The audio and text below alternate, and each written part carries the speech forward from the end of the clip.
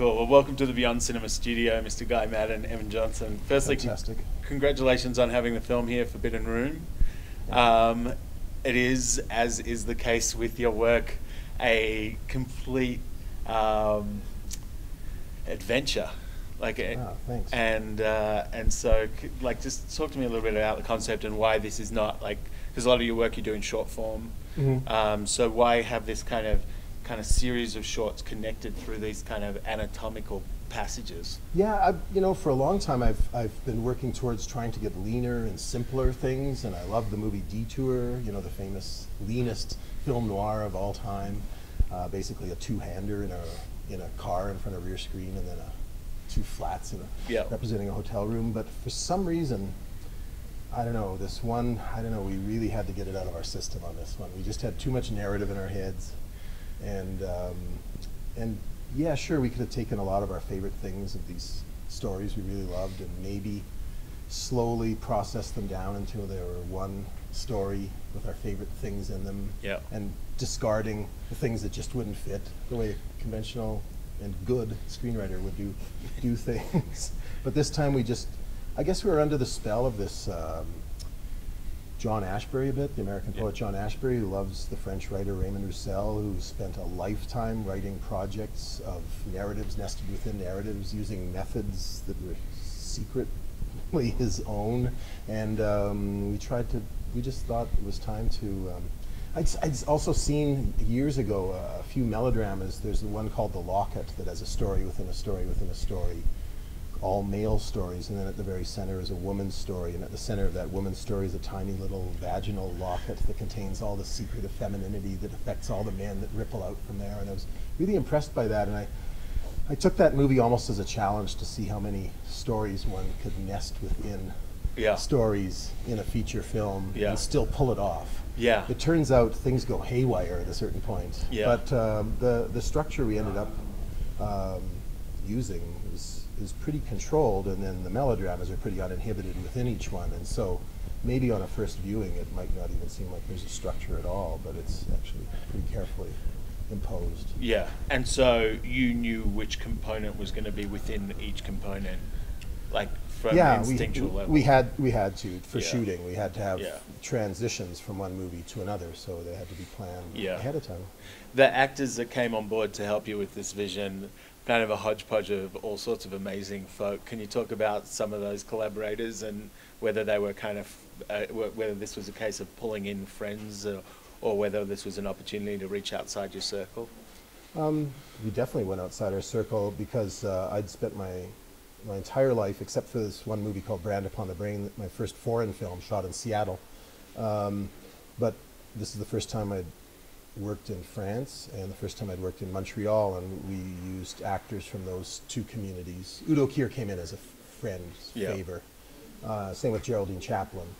But other than that, from the Paris community, Mathieu Amalric, Charlotte Rampling, Ariane Labed, Maria de Medeiros, and it was really wonderful working with those people. And then the Montreal actors are all from the Quebec star system, and they're huge stars in this one province of Canada, and it was just great to see new faces, hear new voices, and I don't know, really delighted.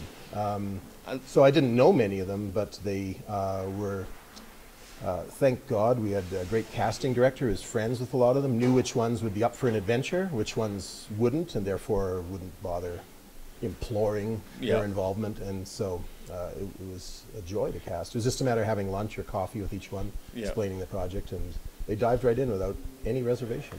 I love the idea of inviting the public in to be part of the spectacle, at least. How is that logistically for you guys? I mean, filming at the Pompidou Center and then at is it AFCI in Montreal, and allowing people to walk through the space. Is it more chaos or more controlled than I'd imagined? More chaos. I was on the parachute guy. Made me the first assistant, the first AD, whose job on a film set is to organize everything logistically. And I didn't even know what a first AD was. I looked it up on Wikipedia the night or 2 nights before we started shooting, and it seemed kind of easy. but it wasn't, especially not with Damn crowd- that Wikipedia, they make It's a little everything misleading, seem so isn't it? easy. Yeah, exactly. Yeah. Citation needed.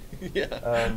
It was so it was a lot worse than I thought it would be. But And it was yeah, fun too, and it caused a certain amount of chaos that helps the atmosphere on set. Your sets tend to have a lot of atmosphere if you shoot really quickly. One of the reasons you wanted to shoot in public was because if everybody's watching, then you can't let everyone just sit around and eat lunch, which is what film sets usually are, in my experience. A lot of waiting around because there's a lot of slow setups, but Yeah. you don't like those. So having an audience there meant that we couldn't take our time to do setups. We just had to keep rolling, shooting. Some of them watched from a balcony above, and so there were pieces of food being dropped on us while cameras were rolling, things that made the cut. And It wasn't commentary. yeah, Yeah. who knows? Yeah. Who knows what what that gesture means in another country. Right. But we were also installed right next to a fantastic public washroom, the Centre Pompidou basement washroom, which was the cruisiest washroom in all of Europe, I'm sure, because there were a lot of marshland mating ritual sounds coming out of there. It was fantastic. It was just all part of the, just keeping the actors off balance enough so that they didn't have time to go, this is, Stupid. what did I get myself into? But I think France is still one of those countries, maybe Ireland, maybe a couple others, where the artistic pursuit is still celebrated to a certain extent. Absolutely, you can tell. Yeah. Yeah, and Mathieu Amalric started in the business as a first AD before Wikipedia. He I don't know how he did it, yeah. I don't know how he did it either, but maybe that's why he had to switch to acting. But whatever, he knows the business from inside out, and as a matter of fact, at times he was doing your job a little while acting. But there was a kind of I do not project professionalism or polish, and so I think a lot of the actors finally just go along out of sympathy or something almost, or at least just get into the recklessness. They know I need happy accidents. Yeah. And that with happy accidents come unhappy accidents. But I'm a great rationalizer, and I just have a way of turning unhappy ones into happy ones. Talk to me just about the kind of physical feeling of shooting. Like we were talking about just off camera earlier that you live in Winnipeg, Manitoba, and flying off to France logistically. How was that experience shooting in Paris, one of the busiest cities in the world? I was thrilled. It was I'm lucky enough. I have great French distributors for all my movies, and I get to go there often, and I love the city.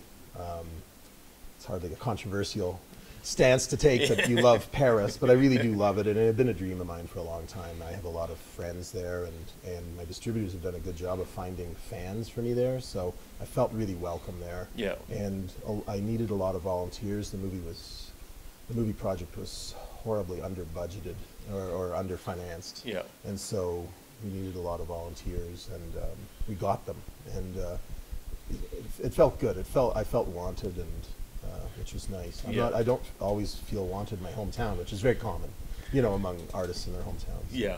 And so it felt good to go to Paris and be wanted, believe me. Yeah. Or to Telluride and receive that lovely honor that they gave you as well. Holy smokes, yeah, it was lovely. So getting that kind of level of celebration as an artist after having you've had like a pretty amazing journey professionally, even finding your way to filmmaking, whether that's, working, painting houses or working at a bank or, all those sorts of things. Do you find, some people say that if I hadn't had those experiences, I wouldn't have ended up where I ended up, like I needed those, and others are just like, what was I thinking, all those distractions along the way to my ultimate goal? I wasn't ready to make films when I was, 22 years old.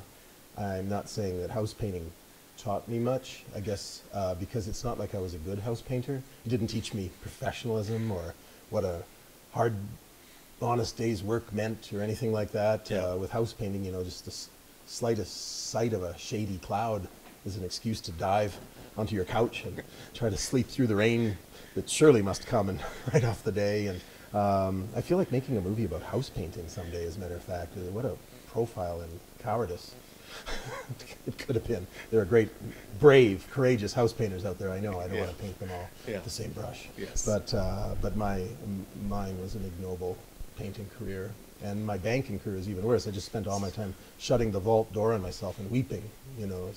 So what was the catalyst then? What was the catalyst to being a filmmaker? I think what compelled you?